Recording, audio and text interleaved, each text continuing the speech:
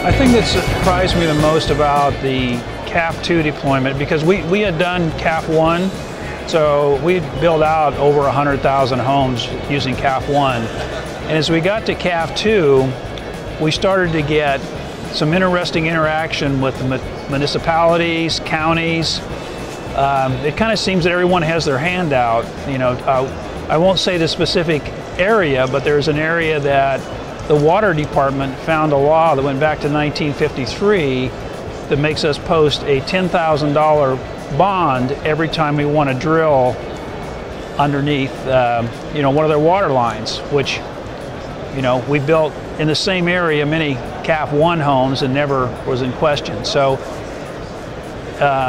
in another state, they changed the laws about what we could put in the right-of-way. So it's interesting as we're trying to expand broadband service to customers that other agencies in a state or municipality are really, I think I would call them impediments to getting broadband deployed to customers.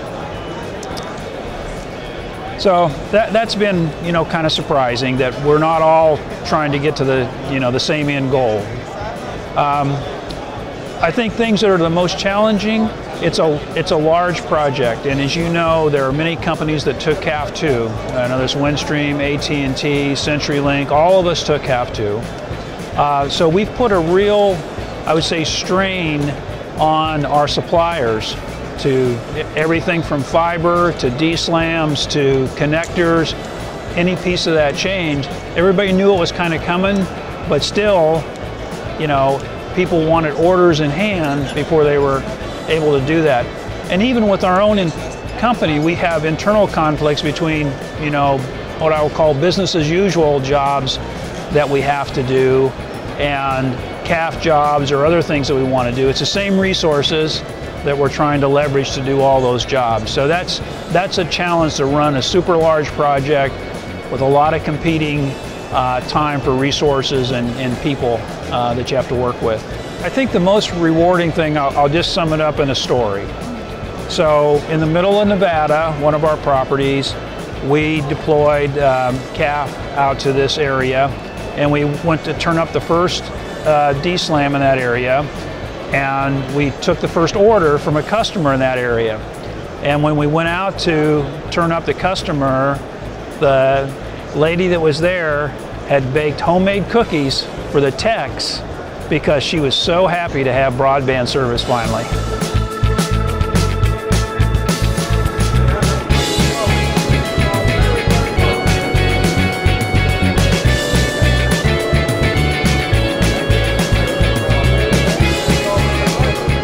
Well, there's really three reasons. First of all, you probably remember that just recently we acquired 3 large states from Verizon landline business in Texas, California, and Florida. So part of this is bringing the cultures together of our from different companies and making the teams work. So this was a great opportunity to get the engineering teams together for the first time. They had certainly, you know, probably talked to people on the phone and everything else, but they've never really, you know, saw them face to face. And it's always much easier, I think, to work with someone once you meet them, you know, go out and maybe have a glass of wine with someone and understand them a little bit better. I just think that helps the whole working relationship, and it helps them, you know, bring our cultures together. Because what we're really trying to do in Frontier is create not a Frontier culture, not, you know, a Verizon culture. We're trying to take the best of both those cultures and put them together to have, you know, really form a new company. Because we doubled the size, so it's essentially is, you know, a new company. I think the second reason was really here at the show. This show has really grown and it's broadened, and I think we heard it this morning in Amir's talk that he gave, from, you know, strictly outside plant to really more holistically about the telecommunications industry.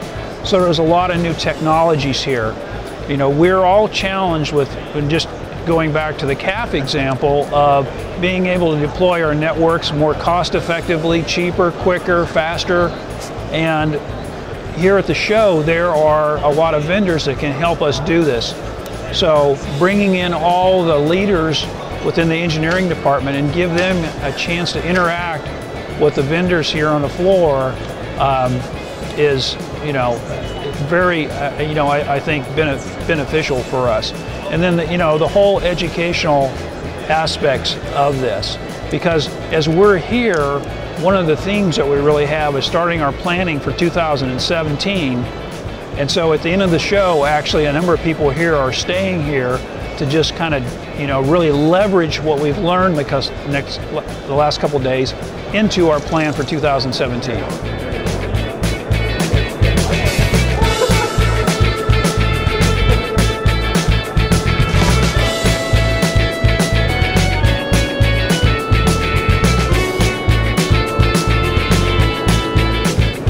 I think my friend Jack's right. You know, it's really, I think, at least at my level, it's about setting the next generation up, and it's really about coaching and mentoring people for success so they'll be successful going forward. It's about providing them the opportunities to go forward. And then I think it's also about putting them in situations where they're outside their comfort zone to give them a chance to react to stressful situations. And with all that's going on in the industry today, with our build out of Connect America, with our acquisition, we've got a lot of opportunities for people.